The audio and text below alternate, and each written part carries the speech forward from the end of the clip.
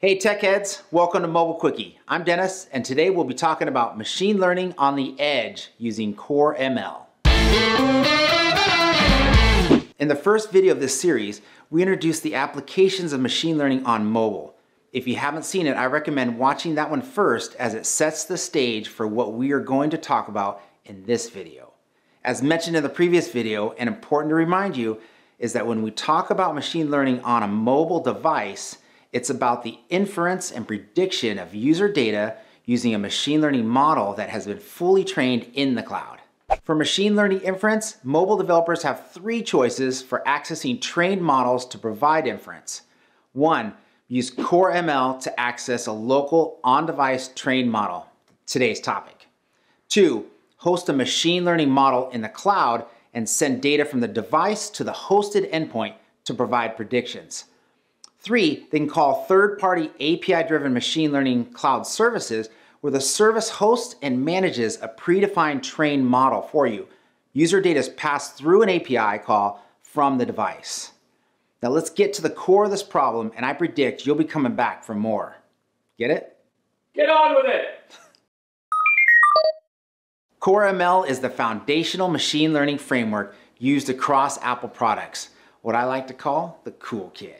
Core ML delivers fast performance with easy integration of trained machine learning models on the edge, which means the machine learning prediction is being calculated on this device. There are 4 advantages of using Core ML as machine learning on the edge. Low latency and near real-time results. You don't need to make a network call by sending the data and waiting for a response. This could be critical for video applications processing successive frames from the on-device camera. Availability offline. The application runs without network connection. Privacy. The data never leaves the device. Cost. No network connection, no API calls, no model stored in the cloud. Now here are some of the disadvantages to Core ML. Application size. By adding the model to the device, you're increasing the size of the app, and some accurate models can be huge. System utilization. Prediction and inference on the mobile device involves lots of computation, which increases battery power usage, and some of the older devices may have difficulty. Model training. The model on the device will need to be continually trained in most cases, and any change to the model results in the app needing to update the model on the device. Go back to the size problem, and now we have a user experience problem. Core ML is a machine learning model that is pre-trained in the cloud using any of the popular deep learning frameworks such as TensorFlow, MXNet, Keras, Caffe2, etc. Then converted to Core ML format and added directly to your Xcode project.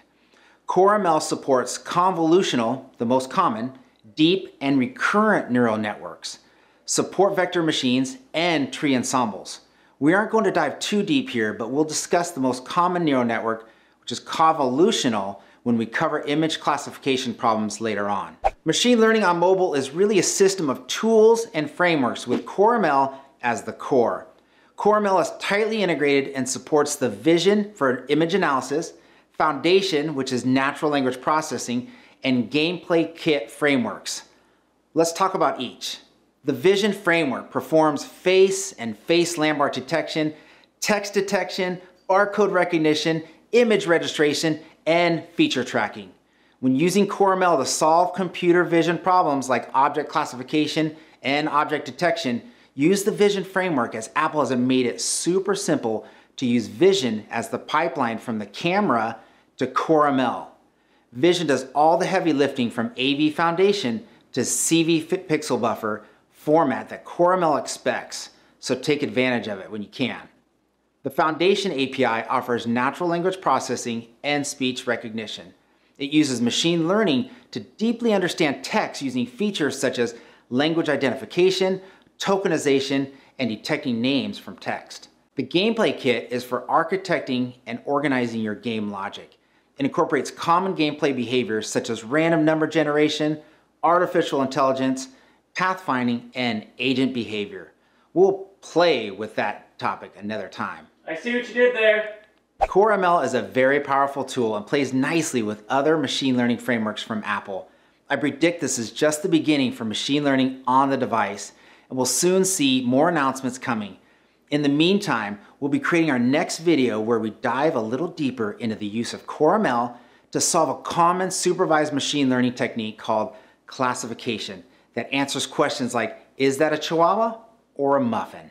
Yay, we're done! Make sure to hit the like button and subscribe to get notified when we drop a new mobile quickie. Have a great day and thanks for watching.